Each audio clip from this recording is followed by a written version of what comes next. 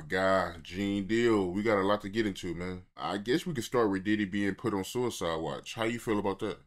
Man, suicide watch, it's the number one cause of death statistically in the prison system. In order for him to get on suicide watch, he just can't say, I'm going to commit suicide. You know, that helps. But he has to go through he has to have a psych evaluation. He has to, the correction officer, they had to monitor him and see what he has, we've been doing. Has he been crying all night? Those are some of the criterias. Saying that you're going to commit suicide, crying all night, doing some kind of self-mutilation or trying to harm yourself, because everybody think because you were on suicide watch, you're in a good situation. Once they put you in suicide watch, bruh, you got to go to a cell, like a padded cell by yourself with very little or no clothes on. You understand what I'm saying? So that suicide watch, when I heard it didn't, I wasn't surprised. Somebody who lived in mansions, travel all over the world, somebody who could go into any hotel, have any and everything at his beck and call. Now he's in a room that's a 10 by 10, if that, a cell. Bruh, if he was going to commit suicide and he was on the outside during those city college days, just imagine what he's going to do or try to do while he's in prison and he don't have his cell phone, he don't have no maids. You understand? The correction officers who's making about 40, 50,000, or, if you're starting, cussing them out, telling them all kinds of shit. And the inmates, everybody talking crazy to him because what he done. He might think it's better off to commit suicide than to be in a situation like that, bro. It might be better off to commit suicide to him. You know what I'm saying? I don't believe that. I believe your life don't belong to you. Your life belongs to God and the people around you that you take care of and do what you need to do as a man. But him saying that, them putting him on suicide watch, I could see that, man, but that ain't a good situation for nobody. You see what happened to Jeffrey Epstein? He was on suicide watch, right? Who was watching him while he was committing suicide? And that's crazy, man.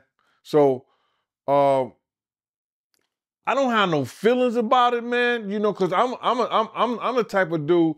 Yo, if somebody want to kill themselves, let them.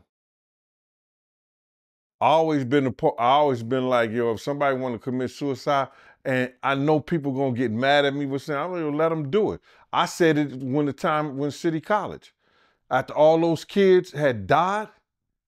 You understand? He was told that, yo, if we don't do something with these doors, that somebody was gonna die. And those kids run down the steps and they get trapped because Jessica Rosenberg or Rosenblum locked the doors on them. And 9 kids end up dead. 9 people end up dead. I don't believe he was going to take his life because of the kids ended up dead. He was going to take his life because he thought that he was going to lose everything with Andre Harrell up at Uptown Records. That's why he was going to take his life. And if you're that weak, then I guess you don't need to be here. Yo, because Puff always had a problem of listening to people that he thought that was less than him. And now he got to listen to people that got power over him, but never had as much as he had. He's going to have a big problem in the prison system. He's going to have a real big problem in the prison system, bro. and having to listen to those CEOs and having to listen to everybody that got more power than him now, from a person that had all the power in the world that we thought,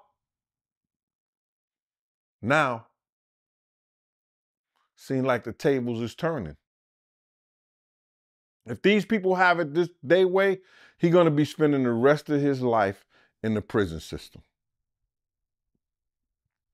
He better hope that they want to make a deal, but I don't think so, or they want somebody else. He better hope, and he got something to offer them. Even if he got something to offer him, you got to realize, bro, like, you got drug kingpins, you got drug dealers, you got people who make deals, there's murders and killers. They make a deal and they still get 25, 30 years in the feds. He's about 55 years old. If he do 15 years, that's 70 years. When he come out, he's 70 years old. He may not want to live like that. And then what he coming out to at 70 years old? He'll still have probably a little money to do something, but not to do nothing. So that's what he's looking at, bro. What people don't understand is the federal guidelines is so different from the state. You need one person, I said this 1,000 times, for that sex trafficking thing, you need one person. That victim, and then you got the people who is going to testify that he paid to come across the state lines. Now, those are federal rules and regulations. That you can't bring somebody across state lines, whether they willing or want to, but you paying them for prostitution. You paying them to have sex, you know what I'm saying, with your girl, one of the friends, whether they willing or not. You can't do that. That's a part of the law.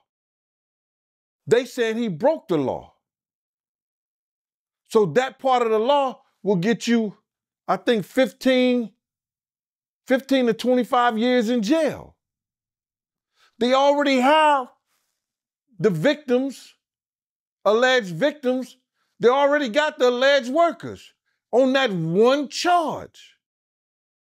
So they should have been trying to make a deal long time ago. Yo, listen here, man, we'll take this 15, and then maybe, in the feds, you got to do 85%. 85% of that, he could probably just do 12. You understand what I'm saying? Then go to a halfway house, and then he ain't never been in prison before, but he could probably go to halfway house, be released in probably 7 or 8 years, get on parole. So they should have been making deals and trying to work that stuff out, man, but it is what it is. But what kind of deal do you think he'll be offered? Because he got to have some kind of information, right, to get a deal, right? He got to tell on somebody. He'll take anything to give him less time, bro. You got to realize he not going to get less than 15 unless he give up somebody. It got to be something they really, really want from him, bro. He had to have somebody they really, really want. Because they're not going to blow this case like that. It's crazy because if you look at it, he has to either come to them with some information, him and his lawyers, and they have to agree to that. And he got to put something together real soon because they're not playing with him. He has to put something together real soon and say, yo, listen to me. I know this. I know that. It's way bigger than Diddy. He got to do a Nino Brown. This is way bigger than Diddy. And if you take this, I'll testify to you. I'll show you where they did it, how they did it. And I just want to be free. put me in a camp or somewhere for a few years. Because the Fed's still gonna want some time. It's very few times that even if you snitch, that you don't do no time with the Feds. No matter what the circumstances is, they gonna want some time.